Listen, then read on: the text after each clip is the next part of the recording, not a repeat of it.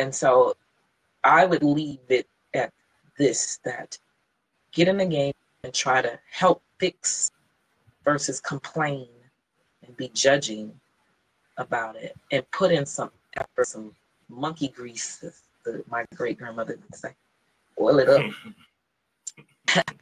and at least get it to working again, and get in the game.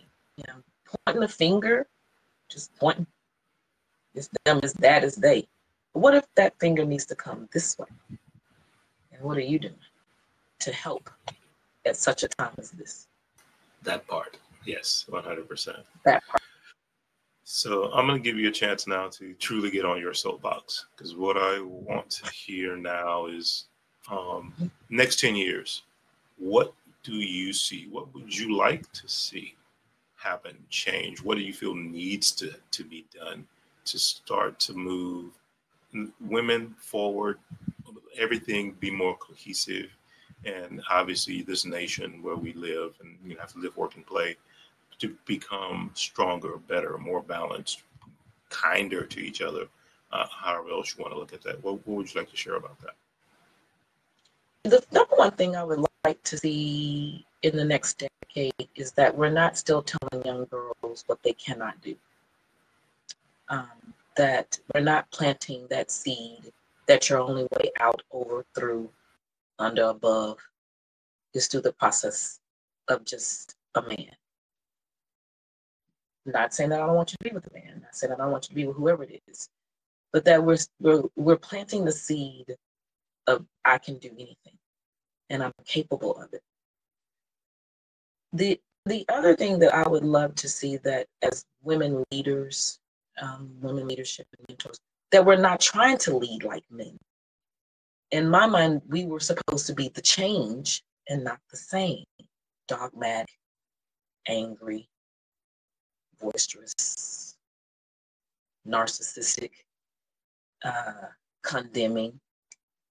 Those were some of the traits that men historically had. Egos, power hungry, power. I would love to see us try to take those steps that historically we've seen men tend to abuse, and that we were going to be the change in that we gave a little bit more methodicalness to it, and we see it through the eyes. I like to see it through the eyes of, if I'm your shoes, what would I want to be perceived to do, and what would I need feedback from to have for me a better leader, a better person, a better whatever that role is.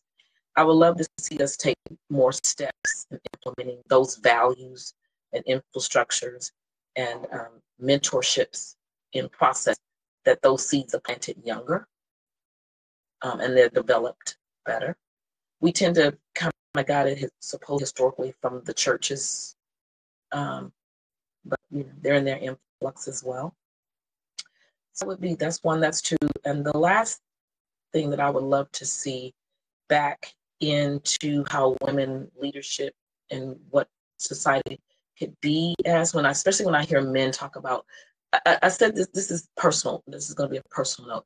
There was someone recently, I heard say something really negative about another woman. It was male. And let me put that into perspective, what I mean by that. Because women tend to think men tend to say very dogmatic. That's not my experiences. I tend to hear men be more pro-woman, go get it, girl. I get more of the praise and the encouragement than I've gotten the disadvantage. They don't think I have it, but I have. But I tend to pull on the other side of it. So to hear a man who's raised daughters or have daughters, and they have a respect for women, to hear them say something negative about a woman that was kind of personal to me, it hurt me. Because in my mind, they don't say negative things about a woman, because they know they wouldn't say anything negative to me. And they're kind of like one of my mentors, because I've leaned on them a lot in this transition for great mentorship, leadership.